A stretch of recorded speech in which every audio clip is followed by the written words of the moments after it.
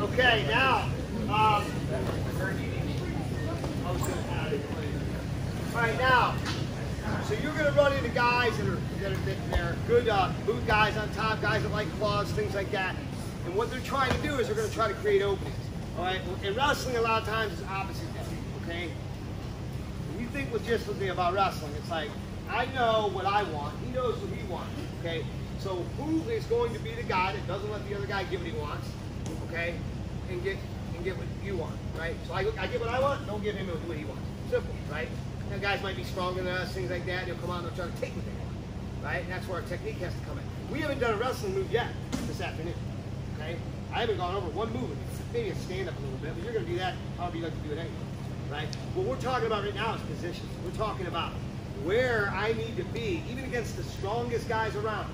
You let the wrong guy get a boot in on you, okay? It's going to be really, really hard to get it out, right? So I try to emphasize a lot in not letting that boot in.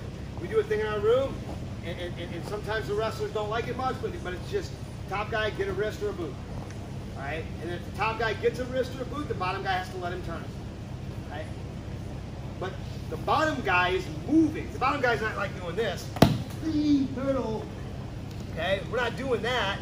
And I know sometimes it might be a way that guys like to do this sometimes. They come here. My problem is every time I've done something like that, okay, the guy is teed off on me, on top.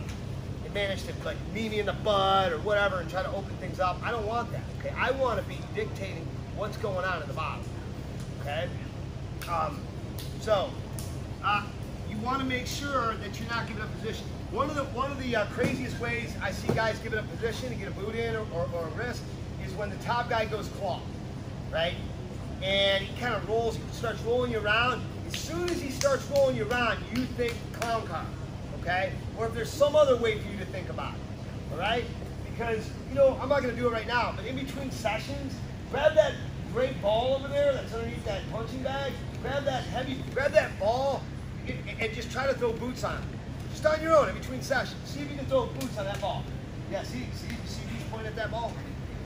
Right, yeah, Blazer almost got boots in on it. Nah, right? So when you're on the bottom, when you know a guy is trying to open you up to get a boot in, you're going to make yourself into a ball, right? So Blazer's on top, and ready, set, go. Okay, right here. All right, he's got the claw. All right, Blazer, you ready? Go wherever you put your right here. Look at my knees. Look where my knees are. Okay? My knees are here, right? I'm staying right here, compact. Okay, let's go back. Oh, just roll me back. Okay, right here. Now, as we start to go, if I can bring my knees to my chest before he gets me all locked in here like this, my knees to my chest, I'm gonna hip heist, push here, and try to jump outside. But watch this. This is the problem. If I leave this here, he's going to grab it. All right? So my wrist is going to leave. My elbow's in, but my wrist is going to leave here. Right? Now, I'm good to go. Grab my wrist. Can't get my wrist, right? And I'm going to try to jump out of this pocket. Right? What do you want to do here? What do you do? All right, now, this is where I want to be. Right here. Okay, now. So all I did was I put myself in a ball and then I jumped out of the pocket. But keeping the wrist free, okay, is a huge deal. All right, let's go here.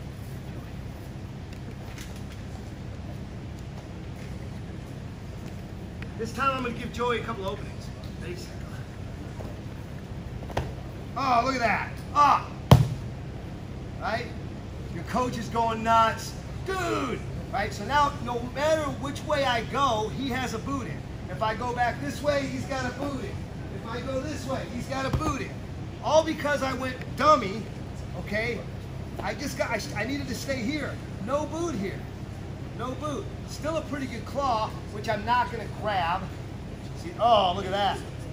I'm not going to grab. What I'm going to do is I'm going to go elbow, try to get it down. I'm going to try to shear it down. Don't forget about this. Don't forget about this. See what I was talking about when I first started, when I was just talking about this stuff?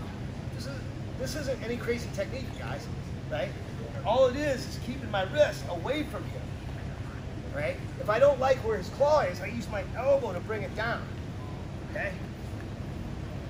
Again. Ready, set, go. That was a hip switch there. I changed my hip over to go this way. It just gave me a little more space. Okay? You guys don't understand that concept of going here with your knees? Right? And hiding your wrist? Right? If you learn to do that, you're going to be really, really good on the bottom.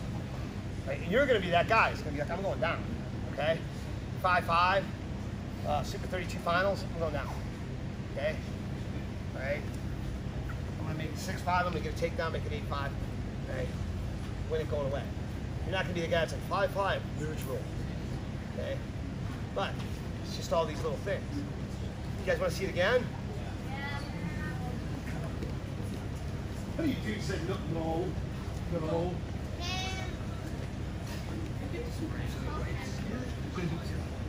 So he goes claw. Oh, look at that. That's interesting. Okay, go back. Push me forward. All right. See how I got a little tough here. Got a little tough for him this time. Right? All right. Go ahead. Change here. Look at this. Once again, elbow. This side I have trapped.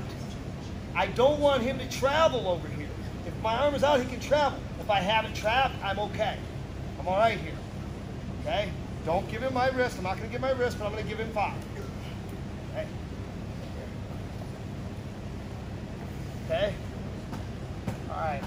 So, I think we can work this right here. Top guy, after he does it a few times, maybe see if you can sneak a boot in on him. Okay, see if you can climb in there, the boot. All right, 1, 2.